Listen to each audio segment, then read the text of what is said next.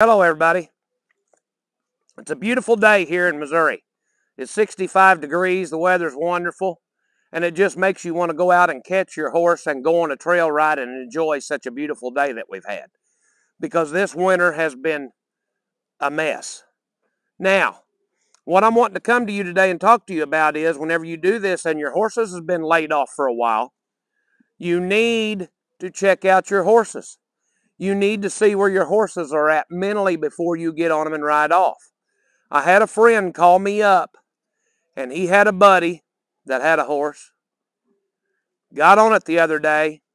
It threw him and really messed him up bad. He's in the hospital. He has more than 10 broken ribs on him. You guys. He has more than 10 broken ribs on him. They're going to have to build plates to hold his ribs instead of just letting them heal. And it knocked him out really bad.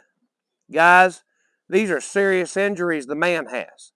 They're serious injuries because they didn't do what they needed to do with their horse. When you go to the emergency room and find out how many people who get hurt on horses, chances are 90% of them are riding their well-broken horses. They're not riding unbroke 2-year-olds like we have here. They're riding their good, solid horse. That is why Joy and I have started the weekends with Mike and Joy, so we can actually help people, help them get their horses soft, supple, and light, and actually train the people on how to do that and maintain it.